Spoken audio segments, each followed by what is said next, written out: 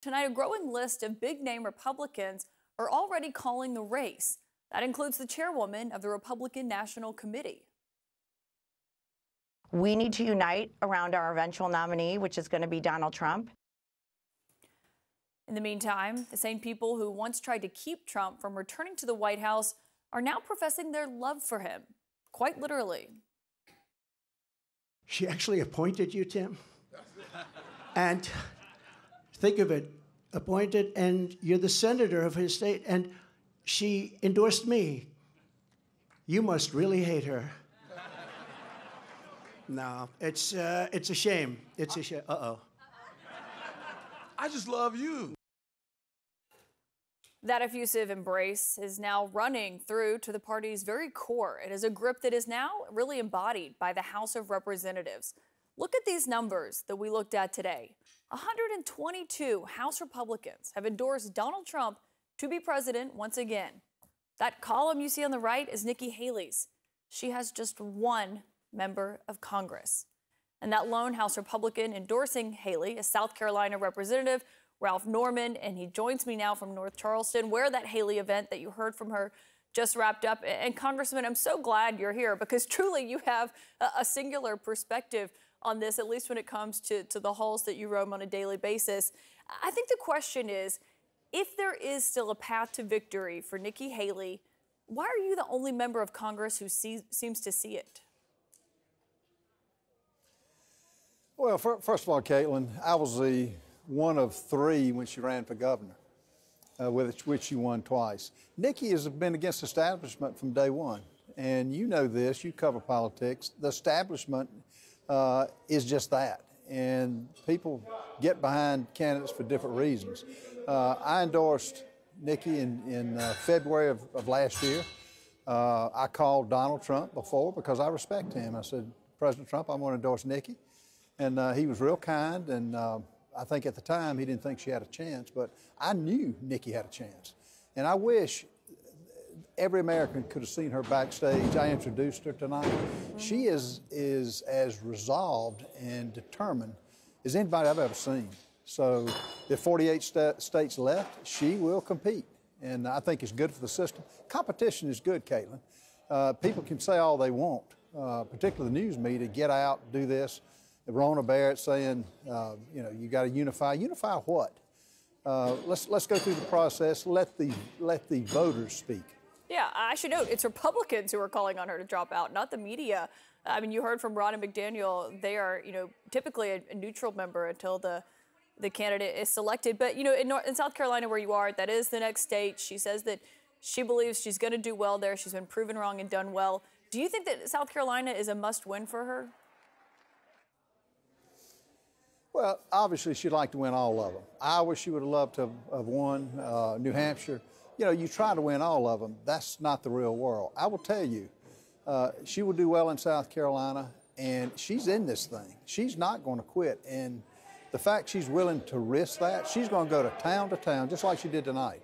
She had probably 800 people tonight. That's what she's going to do across the state. That's how she won as governor.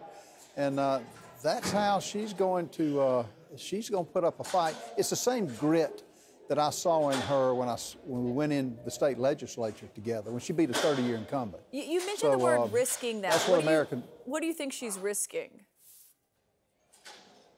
I don't think she's risking anything. I mean, you got to remember, she's willing to put the time in. She's willing to spend the money. She's willing to get up at 6 and go till, you know, 10, 11, 12 at night. She's willing to do all the interviews. And it's just courage that she's doing this. I don't think I've seen another politician like her in my life, to be honest with you. Everybody else would have gotten out. You saw it started, what, 14 candidates? Mm-hmm. It's down to 2. They all typically, if they don't see a path to victory, she sees a path, and it's 2 words, hard work. She doesn't care, but she'll risk when she goes up in South Carolina to put it to a vote. Could she flounder? Yes, but she could also do very well. And she's anxious for South Carolina for Super Tuesday as well. You just mentioned that you talked to Trump after when you said you were going to endorse her. I wonder what you made of his speech last night, where he claimed that she said she won when she congratulated him on his win. He made fun of her outfit. You know, he implied that she'd be under investigation if she did win the Republican nomination. What did you make of how angry he was? I didn't understand it. I mean, he won. He won New Hampshire, as he did Iowa. And I know President Trump. You know, I've loved his policies. I like him as a person. Now, last night, it really surprised me. And I'm one that the press has always asked me about, you know, is it his comments he makes, the names he gives people. It's actually funny with Pocahontas, like Low Energy Jeb, like Little Marco. All those names, he can get away with that. But last night was a little bit more cutting, and it really surprised me, really. I mean, to make fun of somebody's dress, and the way Tim Scott, you must hate Nikki, or, you know, I didn't understand that.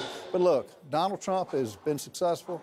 He can say what he wants, and you're not going to change him, I'll tell you that. Well, and he calls her bird brain. I think people would say that that's classic Trump. But Congressman, you know, one thing that you have said on the campaign trail for Nikki Haley repeatedly, when questioned about what is her path to victory, is you talk about the voters. And you say the voters should be the ones to decide. Obviously, everyone agrees with that. But you know, when you talk about what the voters decide, I have to ask you, because you and I have never spoken before in an interview, about a text message that you sent to Mark Meadows. It was 3 days before President Biden was inaugurated. And you were urging the White House to use the U.S. military to prevent the peaceful transfer of power. Do you regret sending that message? The only thing I regret, I misspelled martial law. I misspelled that. No, I didn't. Look, everything happened so quick in that election. The time that was given to see if the ballots were real, see if, you know, you've seen 2,000 mules. Most people have. There's a lot of questions. What's wrong with taking time? That was created by a guy that Trump pardoned. Created by who? Wasn't that created by a guy that Trump pardoned? I mean, the point of it is that movie is not based in reality. There is no election fraud, and their courts have proven that. Republican judges that were appointed by Republican presidents have noted that. I mean, there was no evidence of that by the time January 17th rolled around, Congressman. Well, there were questions, as you know. There were questions throughout the election process. What happened in Georgia was unusual. What happened in Arizona was unusual. Look, I talked to the congresspeople that serve those particular states.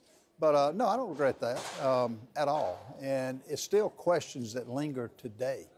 But we have got to get our voting right. Sir, what questions are there that linger today? Because this is really important. We are approaching another election. And when you talk to Republican voters, in CNN exit polls, half of them don't believe that Joe Biden legitimately won the election, which he did. And calling for martial law because you have questions about the election, I think most people would agree is subverting the will of voters that you often talk about that are so important. No, look, to keep this system honest, photo voter ID, which the Democrats tried to circumvent. They've been trying to circumvent that. What they're doing with the illegal aliens, with the vote, get them registered to vote, is not right. That's what I'm talking about. What does that have to do with making sure that's you calling for martial law, Kaitlan, Congressman?